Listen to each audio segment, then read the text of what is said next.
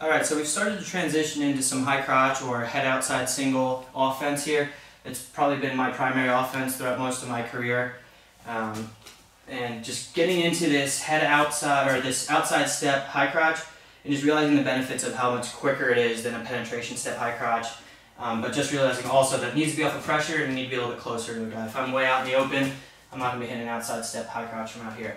So getting in here, and as I showed before, just the setup to doing this is I'm just pressuring in. Very simple, short step, and then big step with my outside foot, and really clearing this arm to here, to my high crotch. My inside hand comes to the crotch, outside hand follows after I've cleared it. Now, getting into our finishes here, we're going to start out pretty basic, and we're going to work up into a little bit more advanced stuff depending on how this guy reacts. But starting out, ideally I would like to double leg this guy from here. So, same as our double leg finish, everything is just the same right now, except that my hands are locked on one leg instead of two.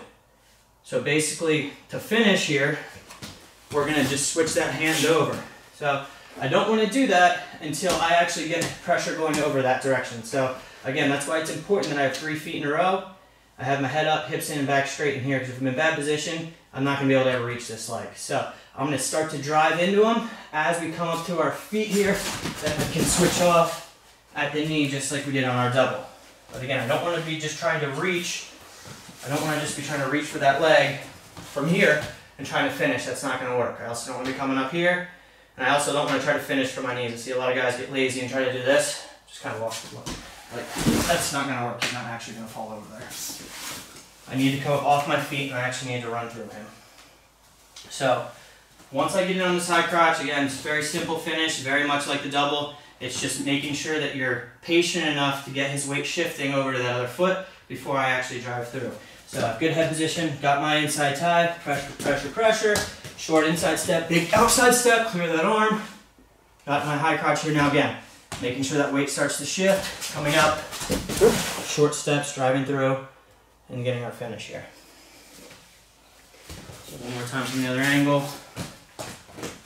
Again, inside tie, good head position, pressuring, outside step, head up, hips in, back straight, 3 feet in a row, ready to drive across, not finishing up at his hip, finishing at his knee,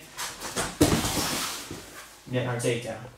Again, this is a more basic finish. This is ideally what we want, but against better guys, it's sometimes hard to get this, so we're going to get into some other things if we can't get our double leg next.